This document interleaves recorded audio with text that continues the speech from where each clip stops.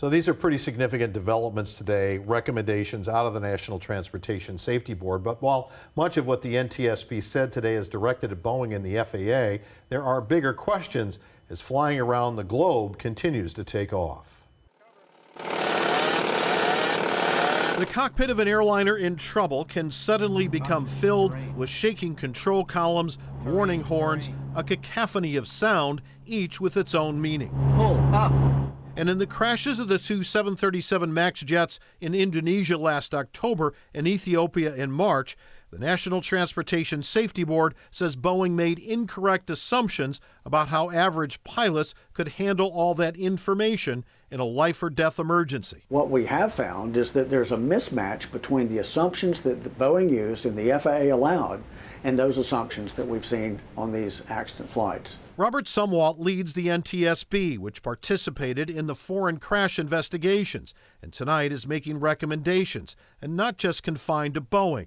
The safety board also wants changes from the FAA. Well, it does not necessarily pertain just to the 737 MAX. Another accident cited by the NTSB, Air France Flight 447, which crashed from cruise altitude into the middle of the Atlantic Ocean 10 years ago.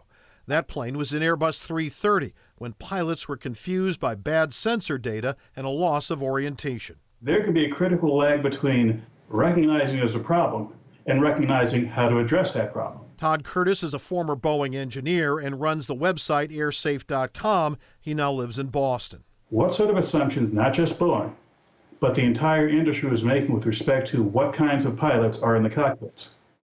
Now, the NTSB also calling for stepped-up use of technologies to help pilots prioritize situations where multiple warnings come into play, happening simultaneously. Boeing today says it is willing to work with the FAA and the NTSB on these recommendations. I know we've talked a lot about simulators. I know you've spent plenty of time in simulators. Are they getting enough attention? Well, so the question really is about how realistic are the simulators. The answer is the simulators have gotten incredibly realistic, and I've just watched them transition really from sort of like TV standard definition into these very modern, super capable. I mean, you really get sucked in when you're in there. But one of the things that the NTSB says still, and he said, I mean, Sumwalt says, I've watched people sweat in simulators, but you still sort of know when you're in trouble, you're still on the ground. Right. And you're really not way up in the air, and so you know you're gonna be okay. And this idea, if you can, of keeping up with technology, of pilots trying to keep up with the changing technology of our aircraft, that's really not new. It's not new. This has been a growing issue. What's called pilot overload, really since about the mid-1980s. It has been building. We are putting more technology. Technology is one of the reasons why things are safer, like the ground proximity warning system. Right. So one of the major causes of crashes, and this is a technology developed by Honeywell right here in Western Washington, in Redmond, used to be the most common is pilots innocently sort of flying into a mountain, kind of losing their situational awareness.